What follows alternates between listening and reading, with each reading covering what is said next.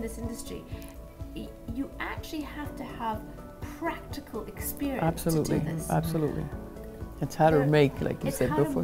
How to make it. When you came to us to look for mannequins, you didn't just want the size medium, which I was very glad that you wanted the entire size range, and you wanted the plus sizes, and you wanted the men. I was very impressed because you have different forms for different markets, which you don't see. So you don't see often, you just don't see it. So we knew what we wanted. And then when I saw the ASTM, that was my icing on the cake, because I figured this is something that's approved, it's industry tested, and I felt that was like the label that I was looking for. So we are getting some of those coming in the fall. So we were very, very happy with the product, the way we got it. A lot of the time we think about design and we just think about fashion catwalks and all that. Well, see, this is the idea behind the course, to stimulate them to think outside of the norm. Could you describe the course to me a little bit, like from the technical design course? How long is it? How, you know? It's a Bachelor's of Science course. It's 2 years.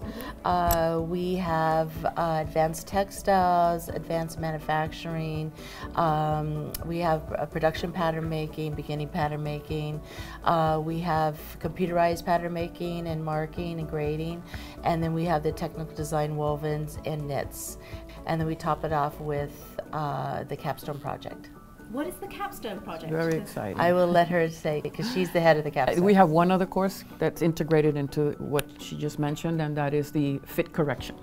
Fit and pattern correction, because that's another thing that a lot of people don't stress, which is that fitting. So they address fitting in the tech design class, and they also have a specialized course in just for fit and fit correction. So they have to go back to the pattern and suggest the corrections.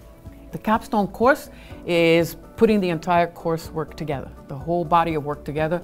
They're coming up with a new product or an improved product. Okay. So we have students that come up because they have design background. Right. So now they're bringing all of their talent together. We divide them up into teams, and they take a particular area. For example, it could be camping, it could be rainwear, it's not a fashion show. We don't want it to be a fashion show. So they'll come up and they'll reinvent reality, so to speak. They have to develop the entire prototype, they have to do the tech pack, and they also have to do the research behind it and say why this is necessary.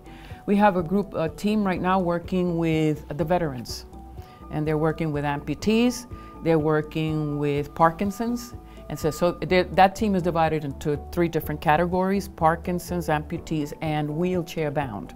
So they're in the hospital, they're working with the vets, and they're all excited. It's not an easy thing. I mean, we run a tight ship.